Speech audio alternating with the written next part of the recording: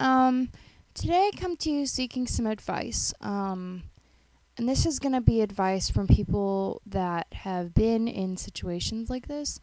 So, if you've never been to an anime convention, this video does not pertain to you, but you can still watch it if you want to.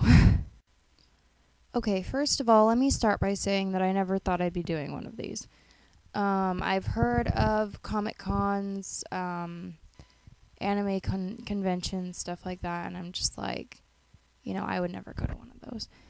But that was until just recently when a friend of mine, Cheyenne, told me that it would be really fun if we went, and I said okay, but I didn't really realize how much of an ordeal this thing would be. It's like my friend Cheyenne wants to dress up, and I'm like, okay, because I'm not really too into anime. The last anime that I was into was Love Hina, and that was back in middle school.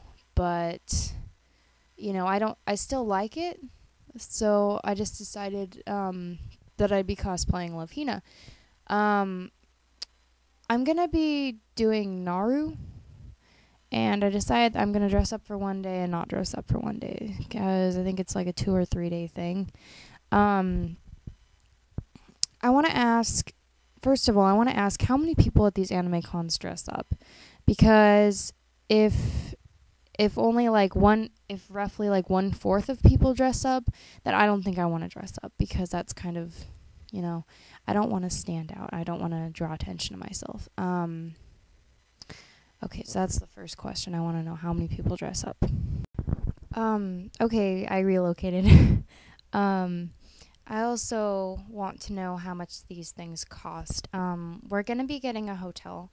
There's a group of people from my school that are going, so it's not just going to be me and Cheyenne, but we're probably going to be carpooling with a lot of people.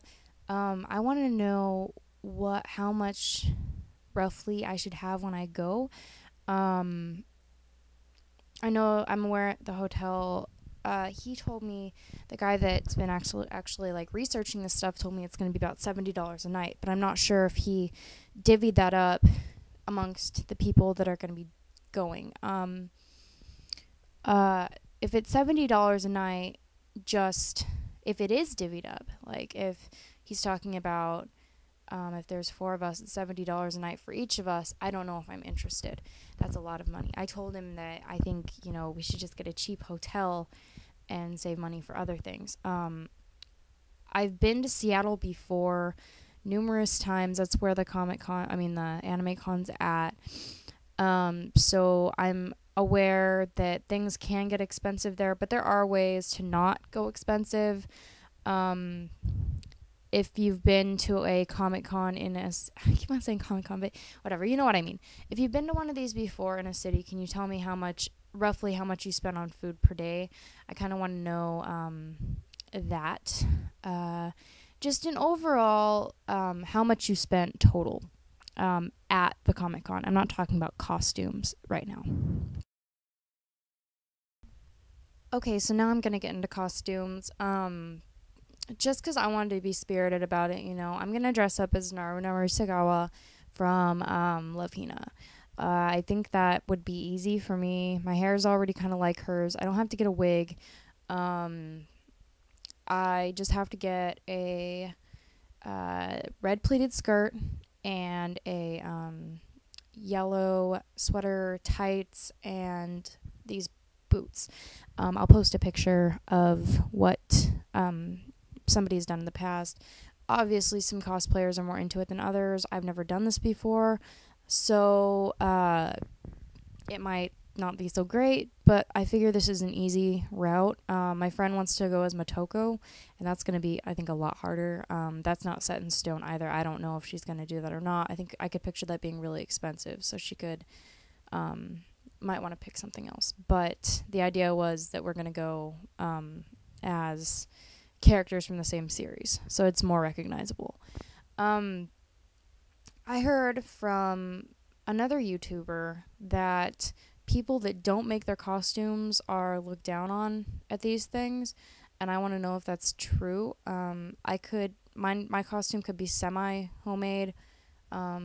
I'm thinking about making the pleated skirt because, well, with help from my grandma, a lot of help from my grandma, because she makes clothes and she's really good. But I've already ordered the sweater, the turtleneck sweater, which I actually like. So if I don't end up doing this, at least I have the sweater. So, yeah.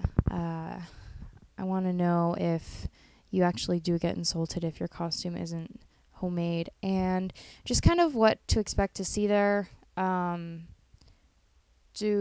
Like I said before, how many people dress up, what character is most commonly dressed up as. I mean, I'm going to take a lot of pictures while I'm there. This is going to be a really interesting experience. I've never done anything like this before. Reason being, I'm just barely prepared enough to drive in a big city. I've never done this before. I'm a country girl. I mean, I live in a little town. I've never drove to a big city before, and I'm a little scared. Figured the driving conditions can't be that much worse than driving to my, the college that I go to, but oh well. Does anybody know anything about driving in Seattle? And anything I should look out for? I heard the driving conditions are really bad. Also, any good places to park, stuff like that. That'd be nice. I don't know. I'm probably asking way too many questions in this video, but I figure if people comment this and I get at least one answer per question, then I should be fine. It's going on, I think, in April, so I have at least a little bit of time to get comments on this video. Alright guys, well that's it. That's all I had to ask. Please make a video response or just post a comment below. That'd be awesome. Thank you for watching. Add me as a friend if you haven't already. Bye! When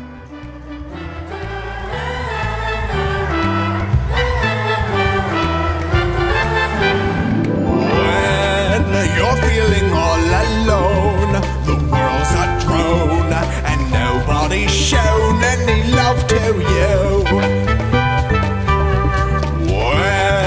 Your heart is cold as stone. Just change your tone. Get rid of that groan, and the world will too. Come swordfishes, love you. Jellyfishes, love you. Starfish, I love you. You know it's true. Catfishes, love you. Cuttlefishes, love you. Starfish running up to in the ocean blue. Lungfish, blackfish, alligator, icefish, hammerhead, hammerhead, and I got a flathead.